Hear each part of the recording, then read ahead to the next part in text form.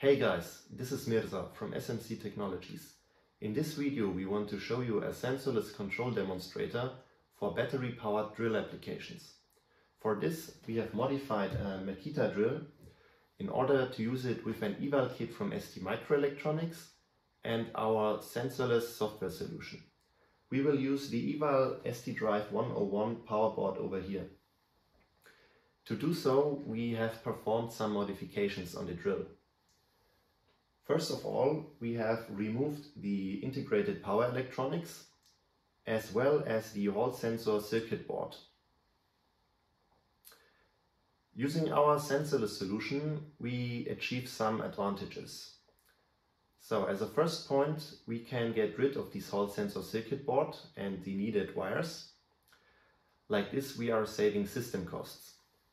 Further, the overall system gets more robust against mechanical vibrations, dirt and dust.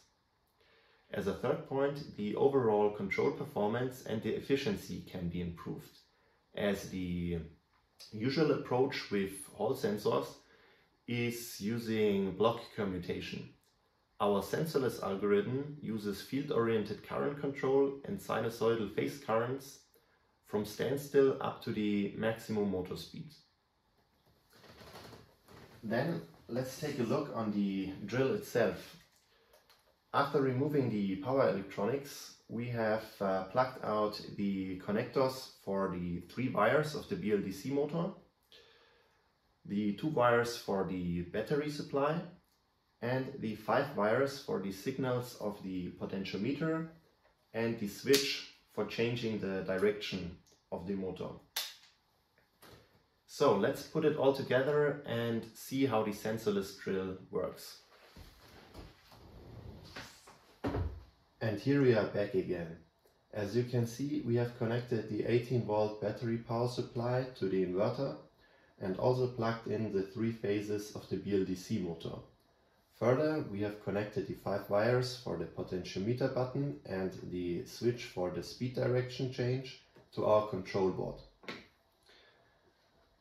On the monitor we will be able to observe the most important variables like the DQ currents in ampere in the first diagram, the motor speed in hertz in the second diagram, and the rotor angle in electrical degrees in the third diagram. As usual for drill applications, the drive operates in speed control mode and the target speed is set via the potentiometer. In this default state, the inverter is not supplied with voltage.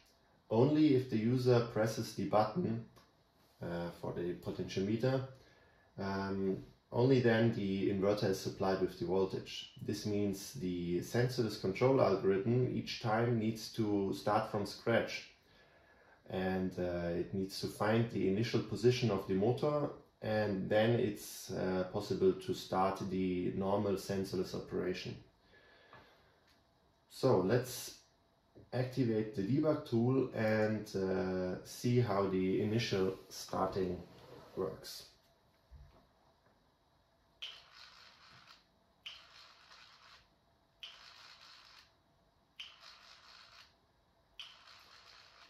As you can see, the initial position is found quickly and the motor starts to rotate in the correct direction. Let's take a look at higher speeds.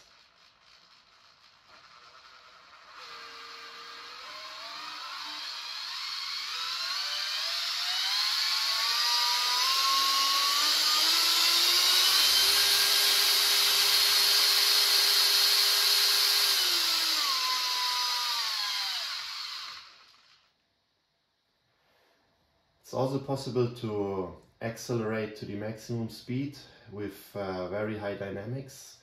For this, the maximum allowed Q current is used.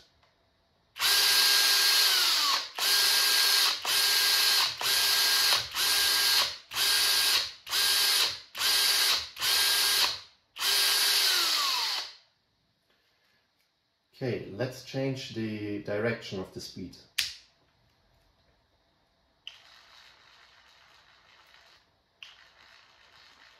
can see the rotor angle is moving towards the negative direction now.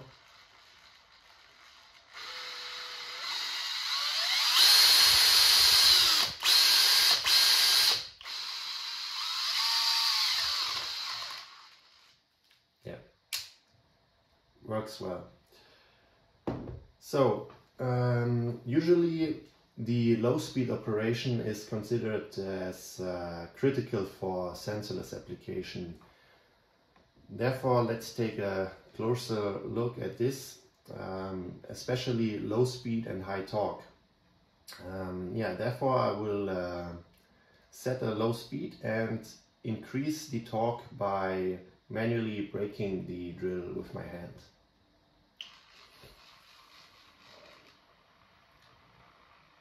We can see that the Q current is increased in order to hold the desired motor speed. Can also block the rotor completely. So right now we are at approximately 300 degrees electrical. You can see it on the third window. And we can let him rotate slowly in the forward direction while providing the full torque.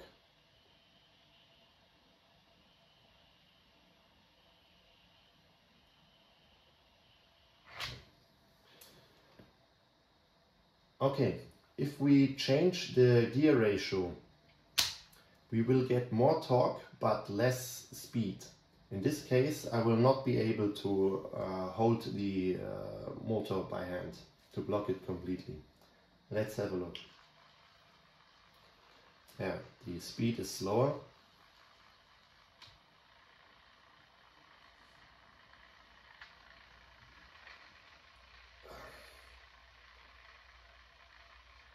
And I'm not able to block the rotor completely. Okay, let's go back in the fast gear ratio. And for the end I have a more practical application of the device. We will sink these screws in the wood.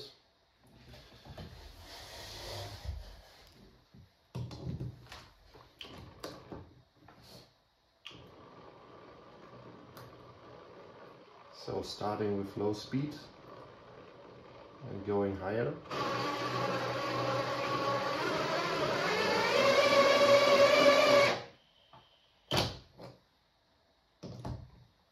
The next one. And the third one.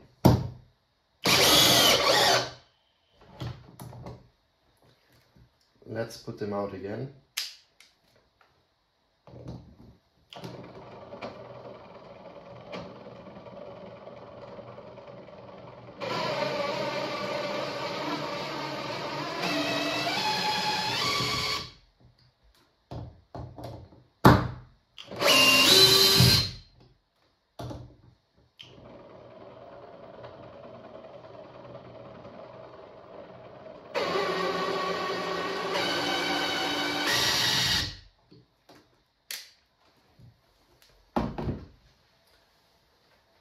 That's it for our practical demonstration on sensorless drills. In the end, I would like to summarize the hardware requirements on the inverter for implementing our sensorless solution. The inverter needs current sensing in at least 2 of the 3 phases. It's enough to use low-side shunt current sensing. Further, the inverter does not need additional phase voltage measurements, as the control algorithm depends only on the measured phase currents. The requirements on the microcontroller are low. In this case, we were using a STM32G0 microcontroller, and the processor load was quite small. This means we can use microcontrollers with even less performance than this. SMC Technologies is providing this sensorless solution as a software library. If you have interest in our product or if you have any further questions, feel free to contact us, and see you next time.